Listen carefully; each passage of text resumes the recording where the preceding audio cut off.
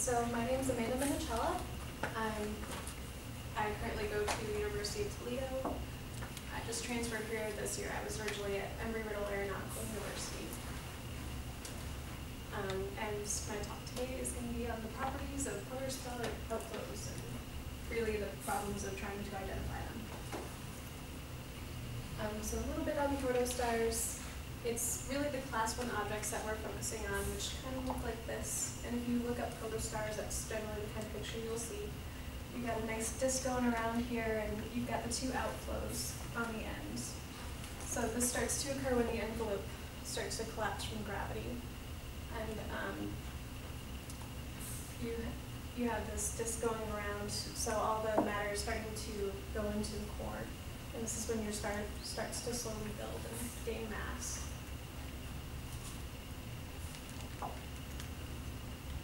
So what we were originally trying to do is trying to fit Gauss models to these. Because if you look here, where this kind of starts to build these nice broad outflows, this part here is actually the outflow. This center part is, well, we're not entirely sure what that is, but it could be the envelope, it could be a mixture of a bunch of different things, we're not sure, but these outside edges are what we were interested in. The advantages of using a Gauss model with this is that you don't have to smooth the data at all, and you can just fit it to all the spectra that we have.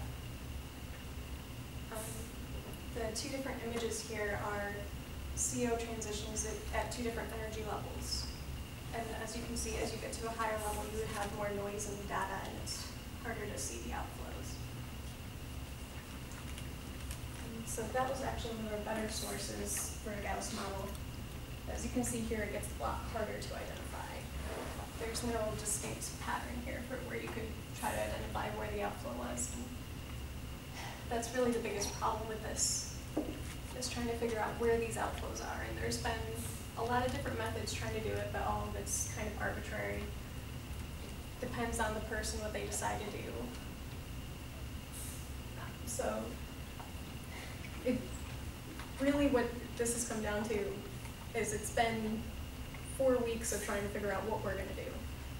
And it wasn't until last week that we decided.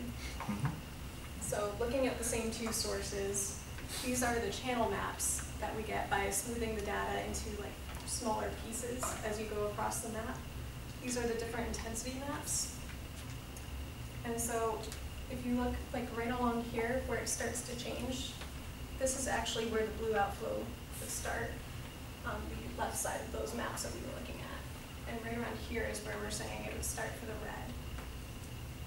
And as you go up, it's a lot harder to tell where it starts for the 4 to 3 data. So far, I would say right about here is where it would start for the red, because these are actually inverted for the velocities, and over here for the blue. So the only advantage of this really is that you can kind of see a difference, but like right here, we're not sure what those would be, what effects it's having. This was actually the best source for this, so there's a lot that have a lot more noise and we don't know what's going on. But this was the best method we came up with to try to identify outflows. And this is the other source. This one's a little bit nicer, at least on the blue side. We think it might be tilted because of the way that you have some more over here, and the fact that it's wider on this side. And again, on the 4 to 3, it's a lot harder to see. So unfortunately, this is mostly what we've been doing for the last 4 or 5 weeks. Is just trying to get to this point. And now we can move on, now that we've identified at least the velocities that we're going to choose to start the outflows from. I guess I can try to answer questions now.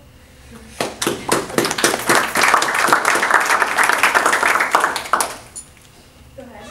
Yeah, what is the source of the data, the CO observations that you have? Which telescope? Yeah, where did they come from?